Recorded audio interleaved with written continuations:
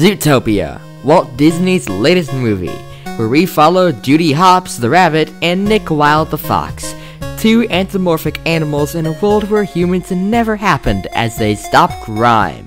For the most part, this world of Zootopia is bright and cutesy. But what happens when we dig deep into the production history of Zootopia? Let's find out. First of all, when we look at the concept art, we find several versions of Judy Hopps. Some where she's a completely different color, one where she's working in administration in a world where Zootopia did not have internet, and a version that's pretty close to her final version with some minor differences. Eventually, we land on her final version. An interesting version of Judy is a tough version of her. We'll be looking at this point in production. As for Nick, his concept art stayed most of the same, except for one thing. If you look at this concept art, we notice something. He's wearing some sort of collar. According to the concept art booklet, an early version of the movie had prey exploiting their strength in numbers to dominate predators, who were dominated by being forced to wear collars that prevented accidental expressions of their natural aggression. This shock collar is explained in an early opening scene. Take a look. Thousands of years ago, the world was a different place.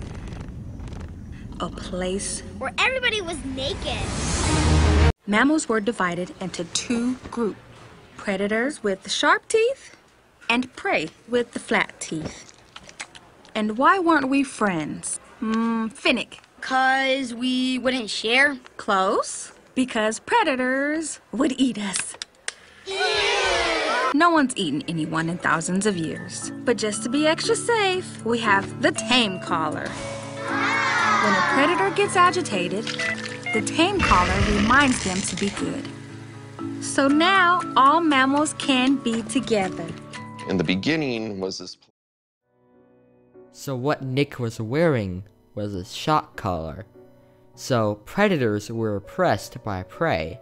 But there's more to this version of Zootopia. In this version, Nick ran a hidden indoor illegal theme park called Wild Times, where predators were able to let their instincts run wild. It had attractions such as whack-a-mole, catapult, a bite strength tester, bumper cars, and the otter slide, to name a few. Nick had an office behind the roller coaster. This version would also go into depth as to where Nick lived. In this version, Nick lived in a rundown apartment. As you can see, the apartment is in shambles. And in this photo in which Nick is standing in the apartment, Nick looks emotionally scarred.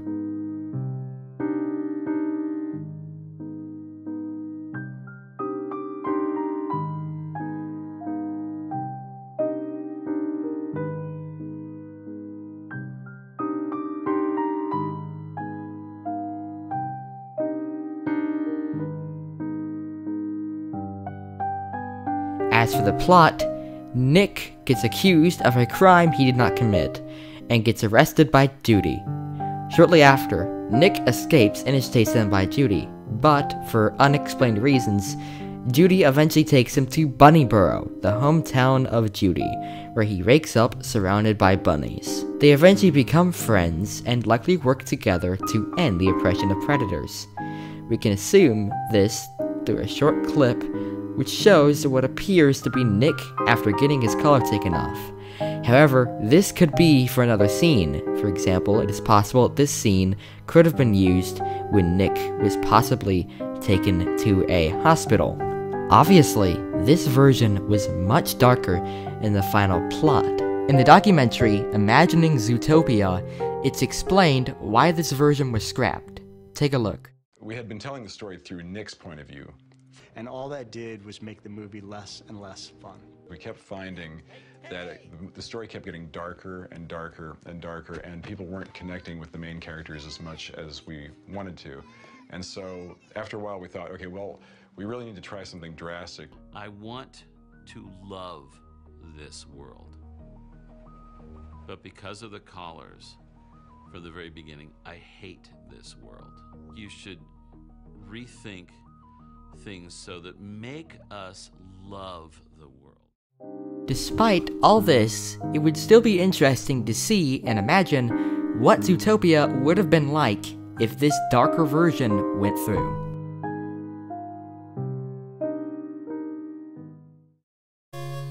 Hey everyone, thank you all so much for watching. I hope you enjoyed this video. This video was a bit of an experiment for me, so let me know what you guys think in the comments below. If you like this video and want to help out, then go ahead and give it a like. If you want to see more of my videos, then go ahead and subscribe. You can also follow me on Twitter, check out my subreddit, and check out my website. Thank you all for watching, and I will see you all in the next video. Bye-bye.